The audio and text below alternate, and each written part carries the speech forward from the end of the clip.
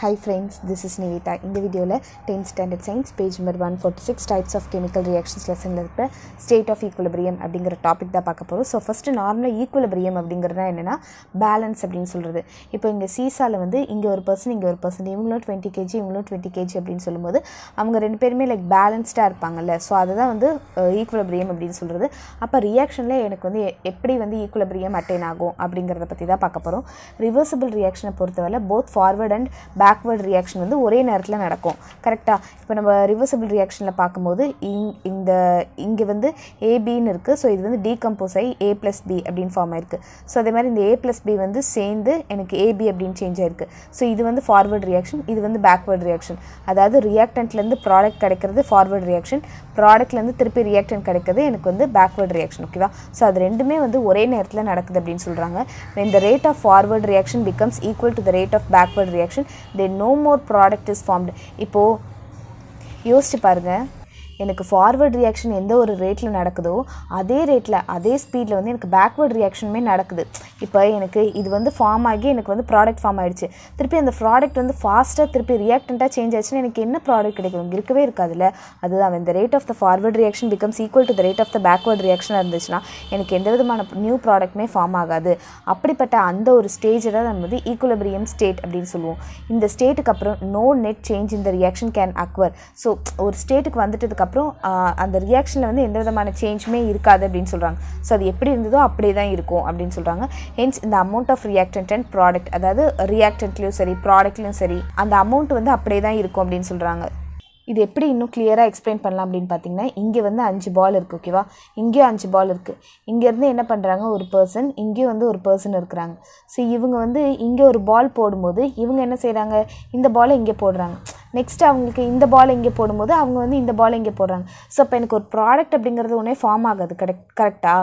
So இது போடும்போதெல்லாம் இங்கேயும் இவங்க எப்போல்லாம் போகிறாங்களோ அவங்களும் இப்போயே போடும்போது அங்கே ஒரு ப்ராடக்ட் அப்படிங்கிறது ஒன்றும் ஃபார்ம் ஆகவே செய்யாது. ஸோ அதுதான் ஈக்குலிபிரியம் ஸ்டேட் அப்படின்னு சொல்கிறாங்க. அதுக்கப்புறம் எனக்கு எந்த விதமான ரியாக்ஷனுமே நடக்காது. ஹென்ஸ் இந்த amount of reactant and product. Okay, so இந்த ஈக்குலிபிரியம் வந்து ஏதோ ஒரு கெமிக்கல் ரியாக்ஷன் வந்து இப்படிப்பட்ட ஒரு ஈக்குலிபிரியம் அட்டெண்ட் பண்ணிடுச்சு அப்படின்னா அதுதான் நம்ம கெமிக்கல் ஈக்குலிபிரியம் அப்படின்னு சொல்லுவோம். ஸோ இப்போ கெமிக்கல் ஈக்குலிபிரியம்னா என்னது? It is a state of reversible chemical reaction. So இந்த கெமிக்கல் ஈக்குலிபிரியம் வந்து எந்த கெமிக்கல் ரியாக்ஷனில் வரும்? ரிவர்சிபிளான ஒரு கெமிக்கல் ரியாக்ஷன் தான் வரும். In which no change in the amount of reactant and product takes place. அதாவது எனக்கு ரியாக்டன்ட்டும் சரி ப்ராடக்ட்டும் சரி அந்த அமௌண்ட் வந்து சேஞ்ச் ஆகவே செய்யாது. யோசிச்சு பாருங்க, இப்போ வந்து இங்கே வந்து என்கிட்ட 3 பால் இருக்குது, இங்கே வந்து 3 பால் இருக்குது. ஓகேவா?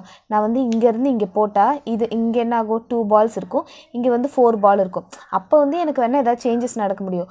பட் இப்போ எனக்கு என்ன ஆகுதுன்னா, நான் இங்கே ஒன்று போட்டேன்னா இது வந்து இங்கே வந்துடுது.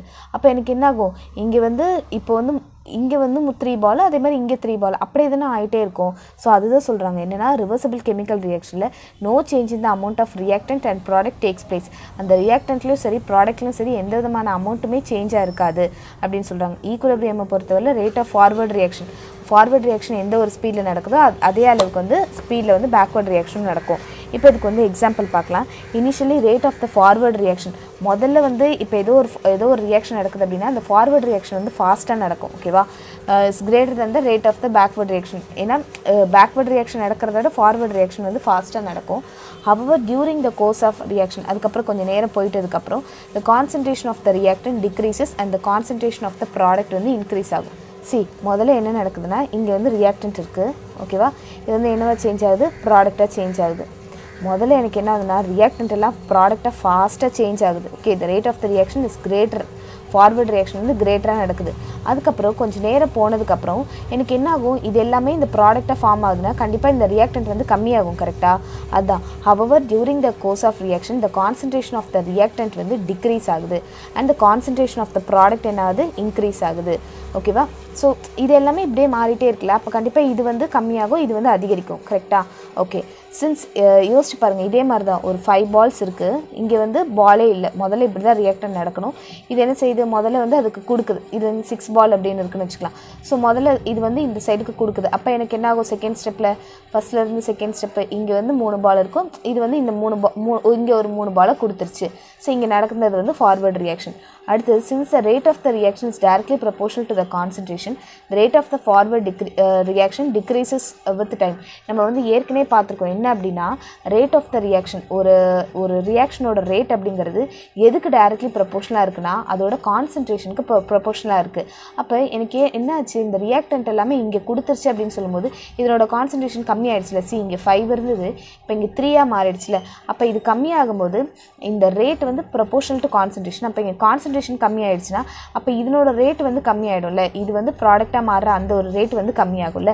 Since the rate of the reaction directly proportional to கான்சன்ட்ரேஷனாக இருக்கனால rate of forward reaction degrees ஆகுது.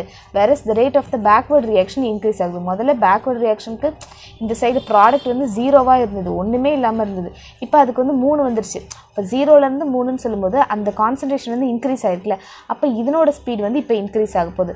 ஸோ இப்போ தேர்ட் இதில் எனக்கு என்ன ஆகும், இது வந்து ரியாக்டன்ட், இது வந்து ப்ராடக்ட் அப்படின்னா ஸோ இதனோட ரேட்டு வந்து எனக்கு வந்து கம்மியாகுது. இந்த ப்ராடக்ட் வந்து ரியாக்டண்ட்டாக மாறுற அந்த ஒரு ரேட் வந்து எனக்கு அதிகமாகுது. பிகாஸ் இந்த இடத்துல வந்து கம்மியான கான்சன்ட்ரேஷன் இருக்குது, இங்கே வந்து அதிகமான கான்சன்ட்ரேஷன் இருக்குது. ஓகேவா? Rate of the backward reaction increases at certain ஸ்டேஜ்க்கு அப்புறம் both the rates become equal. இப்போ முதல்ல என்னாச்சு, ரேட்டு கம்மியாச்சு, இங்கே வந்து ரேட் அதிகமாச்சுல. இப்போது ஒரு சர்டன் ஸ்டேஜில் எனக்கு என்ன ஆகும் சொல்கிறாங்கன்னா ரியாக்டன்ட்டும் ப்ராடக்ட்டும் இந்த ரேட்டும் ஓகேவா, இது வந்து ரியாக்டன்ட் ப்ராடக்டாக சேஞ்ச் ஆகிற அந்த ஒரு ரேட்டும் ப்ராடக்ட் வந்து ரியாக்டண்ட்டாக சேஞ்ச் ஆகிற அந்த ஒரு ரேட்டும் வந்து ஈக்குவலாக இருக்குது அப்படின்னு சொல்கிறாங்க. ஓகேவா? ஸோ ஈக்குவலாக இருக்குன்னு சொல்கிறேன் ஒரு சர்டன் பாயிண்டில். The rate of both the rates become equal. From this point onwards there will be no change in the concentration of both of the reactant and the product with time. This state is called equilibrium state. So அந்த ஸ்டேட்லேருந்து எனக்கு இந்த ரியாக்டன்ட்லேயும் சரி ப்ராடக்ட்லையும் சரி எந்த விதமான சேஞ்சுமே இருக்காது.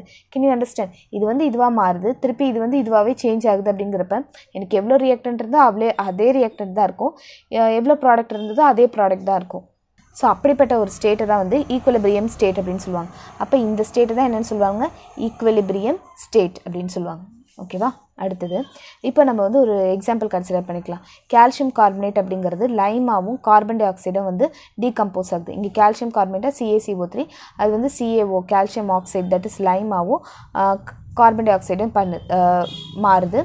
It is a reversible reaction. அது actually இப்போ கால்சியம் ஆக்சைடையும் கார்பன் டை ஆக்சைடையும் சேர்த்தோன்னா எனக்கு திருப்பி கால்சியம் கார்பனேட்டே கிடச்சிரும்.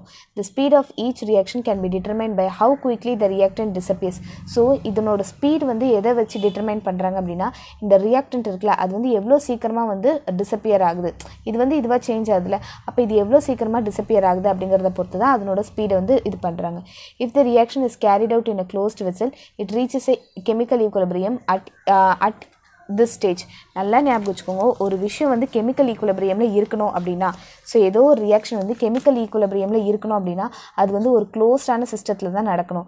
ஏன்னா இப்போ வந்து கால்சியம் கார்பனேட் இருக்குன்னு வைங்களேன், கால்சியம் கார்பனேட் என்னவா சேஞ்ச் ஆகுது, கால்சியம் ஆக்சைடாகவும் கார்பன் டை ஆக்சைடும் சேஞ்ச் ஆகுது. ஓகேவா? ஸோ இது வந்து இது சேஞ்ச் ஆகும், இது வந்து திருப்பி இது சேஞ்ச் ஆகிடும். இது வந்து க்ளோஸ்டு சிஸ்டத்தில் வைக்கும்போது மட்டும் தான் நடக்கும். அதே வந்து சும்மா ஓப்பன் சிஸ்டத்தில் வைக்கும்போது எனக்கு என்ன ஆகிடும், இந்த கார்பன் டை ஆக்சைடெலாம் பறந்து போயிடுச்சுன்னா இந்த கார்பன் டை ஆக்சைடு திருப்பி கால்சியம் ஆக்சைடும் சேர்ந்து இந்த கால்சியம் கார்பனேட் ஃபார்ம் பண்ண முடியாதுல்ல. Can you understand? ஸோ அப்போ அந்த பாயிண்ட் வந்து ரொம்ப முக்கியம். It reaches a chemical reaction at this stage. அதாவது the reaction is carried out in a closed vessel தான் நடக்கும் அப்படின்னு சொல்லியிருக்காங்க. ஓகேவா? இதுவும் சாலிட், இது வந்து கேஸாக மாறிடும். the rate of the decomposition of இப்போ எனக்கு என்ன ஆகுது, அந்த ஈக்குவலிபிரியம் அந்த ஸ்டேட்டில் எனக்கு இந்த கால்சியம் கார்பனேட் டீகம்போஸ் ஆகிற அந்த ஒரு rate equal to rate of combination of calcium ஆக்சைடும் இந்த கார்பன் டை ஆக்சைடும் கம்பைன் ஆகி இதுவாக மாறுற அந்த ஒரு ரேட் அப்படின்னு சொல்கிறாங்க. நாட் ஒன்லி கெமிக்கல் சேஞ்சஸ் மட்டும் கிடையாது இந்த மாதிரி இப்படி மாறுறது, ரிவர்சிபிளாக வர்றது. ஸோ இதே மாதிரி ஃபிசிக்கல் சேஞ்சஸும் நடக்கும் அப்படின்னு சொல்கிறாங்க. ஆக்சுவலி என்னென்னா இப்போ கால்சியம் கார்பனேட் வந்து கால்சியம் ஆக்சைடும் கார்பன் டை ஆக்சைடும் ஃபார்ம் ஆயிருதா, ஒன்று என்ன பண்ணுவாங்க அப்படின்னா கார்பன் டை ஆக்சைடை வெளில எடுத்துருவாங்க. ஓகேவா? கண்டினியூஸாக வெளில எடுத்துருவாங்க. அப்போ எனக்கு என்ன ஆகும், கால்சியம் ஆக்சைடு மட்டும் கிடைக்கும். அல்லது இப்போ நம்ம கால்சியம் கார்பனேட்டை டீகம்போஸ் பண்ணும்போது இது ரெண்டும் கிடச்சிரும். அதுக்கப்புறம் இது ரெண்டும் தெரிஞ்சு திருப்பி வந்து எனக்கு வந்து ரியாக்டண்ட்டாகவே சேஞ்ச் ஆயிரும்ல. அதனால் இந்த கால்சியம் ஆக்சைடை ஃபார்ம் பண்ணோம் அப்படின்னா இந்த மாதிரி ரிவர்சிபிள் ரியாக்ஷனில் எனக்கு அந்த கால்சியம் அதாவது கார்பன் டை ஆக்சைடு வந்து தனியாக எடுத்துருவாங்க. ஓகேவா? இப்போ நம்ம சொல்லுவோம் நம்ம லைஃப்பில் வந்து ஒரு விஷயம் வந்து நடந்துருச்சு அப்படின்னா அது வந்து திருப்பி சேஞ்ச் பண்ண முடியாது, அது பாஸ்ட் வந்து நம்மளால் மாற்ற முடியாது. பட் இங்கே பாருங்கள், கெமிக்கல் ரியாக்ஷன்ஸில் ஒரு விஷயம் வந்து டீகம்போஸ் ஆகிடுது, பட் திருப்பியும் அந்த ப்ராடக்டாகவே ஃபார்ம் ஆக முடியுது. அப்படிங்கிறப்ப it is just amazing. Okay, so இப்போ என்ன பார்த்துட்டு இருந்தோம் அப்படின்னா இது வந்து ஃபிசிக்கல் சேஞ்சஸில் மட்டும் கிடையாது, கெமிக்கல் சேஞ்சஸில் இந்த மாதிரி ஈக்குவலிபிரியம் அட்டைன் ஆகும். இப்போ நீங்கள் வந்து ஒரு க்ளோஸ்டு வெசல் எடுத்துகிட்டு அதில் வந்து லைக் கொஞ்சம் வாட்டர் வந்து அதுக்குள்ளே வச்சிங்கன்னா வாட்டர் என்ன ஆகும், இவாப்ரேட் ஆகும். ஸோ அதான் ஒரு க்ளோஸ்டு சிஸ்டத்தில் எனக்கு வந்து வாட்டர் வைக்கிறீங்க, வாட்டர் என்னாகும், இவாப்ரேட் ஆகும். திருப்பி என்னாகும், இவாப்ரேட் ஆன வாட்டர் வந்து திருப்பி கண்டென்ஸ் ஆகும் கரெக்டாக கொஞ்சம் நேரம் கழிச்சு. அதான் சொல்லியிருக்காங்க, water is kept in a closed vessel evaporates, it forms a water vapor, no water vapor escapes out of the container. இந்த வாட்டர் வேப்பர்லாம் வந்து கண்டெய்னர் விட்டு வெளில போக முடியாது. as a process takes place in the closed vessel நடக்கிறதுனால. So built up the vapor pressure in the container. அப்போ எனக்கு என்ன ஆகும், இது வேப்பராக மாதிரி ஒரு ப்ரெஷர் கொடுக்க ஆரம்பிக்கும் கரெக்டாக. அதை தான் வேப்பர் ப்ரெஷர் அப்படின்னு சொல்லுவாங்க. ஸோ அந்த வேப்பர் ப்ரெஷர்லாம் வந்து condense back into the liquid water, திருப்பி அதெல்லாமே கண்டென்ஸ் ஆகி திருப்பி லிக்விட் வாட்டராகவே மாறிடும். And when the rate of the condensation becomes equal to the vaporization. இங்கே பிக்சர் கொடுத்துருக்காங்க பாருங்கள். உங்களுக்கு வந்து ஃபஸ்ட்டு வந்து வாட்டர் வந்து இந்த மாதிரி வாட்டர் வேப்பராக சேஞ்ச் ஆகுது, திருப்பி அந்த வாட்டர் வேப்பர் வந்து வாட்டராக சேஞ்ச் ஆகுது. ஓகேவா? ஸோ இதுதான் வந்து ஃபாஸ்ட்டாக நடக்குது. முதல்ல நடக்கிற ரியாக்ஷன் வந்து ஃபாஸ்ட்டாக நடக்குது. அதுக்கப்புறம் நடக்கிறது வந்து அந்த வாட்டர் வேப்பர் ப்ரெஷர் அதிகமானதுனால திருப்பி வந்து வாட்டராகவே கன்வெர்ட் ஆகுது. ஆஃப்டர் கொஞ்சம் நேரம் கழிச்சு எனக்கு என்ன ஆகுது, எனக்கு இது வந்து வாட்டர் வேப்பராக மாறுது. வாட்டர் வேப்பர் வந்து திருப்பி தண்ணியாக மாறுற அந்த ஒரு ரேட் இருக்குல்ல, அது ரெண்டுமே வந்து சேமாக வந்துடுதுன்னு சொல்கிறாங்க. அதாவது அது ரெண்டுமே வந்து அந்த ரேட் வந்து ஈக்குவலிபிரியம் கண்டிஷனை வந்து சாட்டிஸ்ஃபை பண்ணிடுது அப்படின்னு சொல்கிறாங்க. ஸோ இது வந்து எதை பொறுத்து இருக்குது அப்படின்னா, அந்த ஒரு லிக்விட் வந்து கேஸாக மாறுது, திருப்பி கேஸ் வந்து லிக்விடாக மாறுது. இதில் எந்த விதமான கெமிக்கல் ரியாக்ஷனுமே நடக்கிறது இல்லை கரெக்டாக. ஸோ அப்போ இதில் வந்து ஃபிசிக்கல் ஈக்குவலிபிரியம் அப்படிங்கிற ஒரு விஷயம் நடக்குது. அப்போ ஃபிசிக்கல் ஈக்குவலிபிரியம் அப்படிங்கிறது என்னென்னா, is a state of physical change. Physical change என்னது, அதோட boiling point, vapour point, so vapour pressure, இதெல்லாமே பேஸ் பண்ணியிருக்கிறது. ஸோ அந்த physical change at which the volume of all faces remains unchanged. அதோட வால்யூம் வந்து அன்சேஞ்சாகவே இருக்கணும். இப்போ பார்த்தீங்கன்னா இந்த க்ளோஸ்டு வெசலில் இருக்கனால இது வந்து போக முடியாது, வெளியில் வந்து இந்த வாட்டர் போக முடியாது. அப்போ இதில் எவ்வளோ வால்யூம் இருந்ததோ அதே வால்யூம் தான் இதுலேயும் இருக்க போகுது. பட் அந்த ஒரு ஈக்குவலிபிரியம் ஸ்டேட்டில் இருக்க போகுது. ஓகேவா? ஸோ அதுதான் இந்த இடத்துல அந்த ஈக்குவேஷன் கொடுத்துருக்காங்க. H2O அப்படிங்கிறது லிக்விட் ஸ்டேட்டில் இருக்குது, எவாப்ரேட் ஆகி H2O வந்து கேஷியஸ் ஸ்டேட்டுக்கு மாதிரி திருப்பி கேஷியஸ் ஸ்டேட்லேருந்து கண்டென்சேஷன் ஆகி இது வருது. ஸோ இதுதான் வந்து கெமிக்கல் ஈக்குவலிபிரியம் அப்படிங்கிறது. எனக்கு ஒரு பேலன்ஸ்டாக இருக்குல்ல, நம்ம இதை கெமிக்கல் ஈக்குவலிபிரியம் சொல்ல மாட்டோம், இதை ஈக்குவலிபிரியம் ஸ்டேட்னு சொல்ல மாட்டோம், இதை தான் ஈக்குவலிபிரியம் ஸ்டேட்னு சொல்லுவோம். இது இனிஷியல் ஸ்டேட், இது இன்டர்மீடியட் ஸ்டேட், இது தான் ஈக்குவலிபிரியம் ஸ்டேட்.